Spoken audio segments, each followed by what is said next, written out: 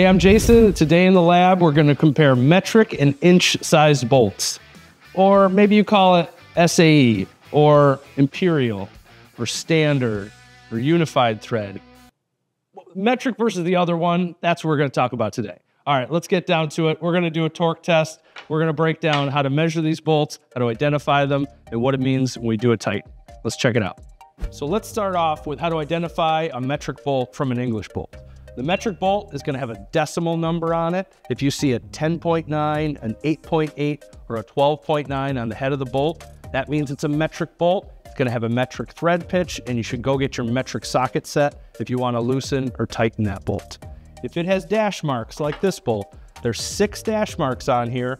The formula for an English or an SAE or whatever you want to call it is number of dash marks plus 2 tells us the grade of the bolt. 6 plus 2 is 8. This is a grade 8 bolt.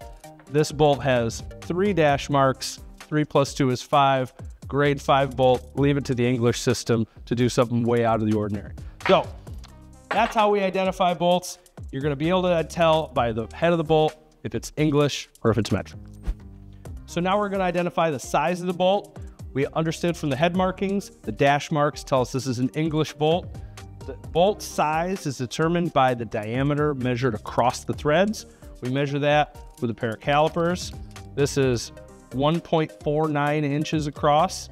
That means this is an 1.5 inch bolt. All right. The length of the bolt is measured from under the head. We're going to grab our inch ruler and measure this at 8 inches. So if I were trying to buy a new one of these, I would know that I have an 1.5 inch bolt and it's 8 inches long and it's a grade 8. That'd be a great start to getting me back to this fastener.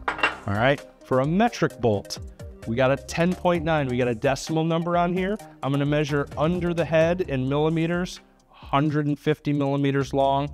Across the threads tells us the size of this bolt. Switch my calipers to a millimeter setting. I measure just under 36 millimeters. This is an M36 fastener that's 150 millimeters long, grade 10.9. That's going to get you right where you need to be in selecting the size of this fastener. Now let's get to breaking some of these things, because that's what we do in here. So let's break an M12 bolt versus a 1/2 inch bolt. And they should have similar strength properties, and we're going to read what the force is with this load cell. Let's check it out. All right, so we're going to do a failure test here. I was going to set this up and measure torque, but I don't want to get confused between Newton meters and foot-pounds for units. So we're just going to measure the clamping force generated during the tightening, but I'm going to manually take these all the way to failure. I got a 1/2 inch bolt here, grade 8, and I have an M12 bolt here, grade 10.9. These are very similar as far as material strength. The cross-sectional area of the 1/2 inch bolt is slightly larger, so I expect slightly more clamping force generated during the tightening. Let's break this bolt with over-torquing event. Okay. All right, first test, 1/2 inch bolt on the load cell. I expect to see about 20,000 pounds of clamping force. It's a peak point right before it breaks. Let's try it out.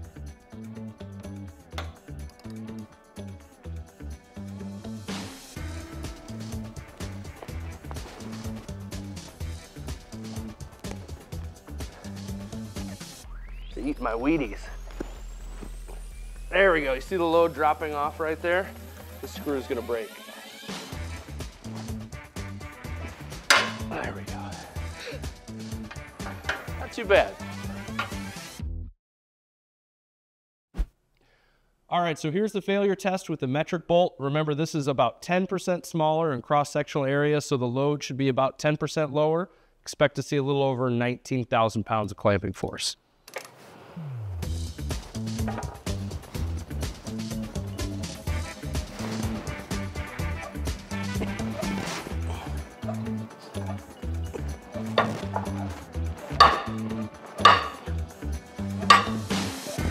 There we go. All right, 19,100 pounds. Right? All right, so there we have it. I don't think we settled the debate between metric versus inch, but I know you guys have some strong feelings about that one. but at least we got an opportunity to show how to measure a bolt, how to identify it, what's important when we're talking about the strength and the measurements of the bolt. We also did a little strength test here to show how two similar strength bolts perform very similar in a failure test. So hopefully this helped you guys out. We'll see you next time.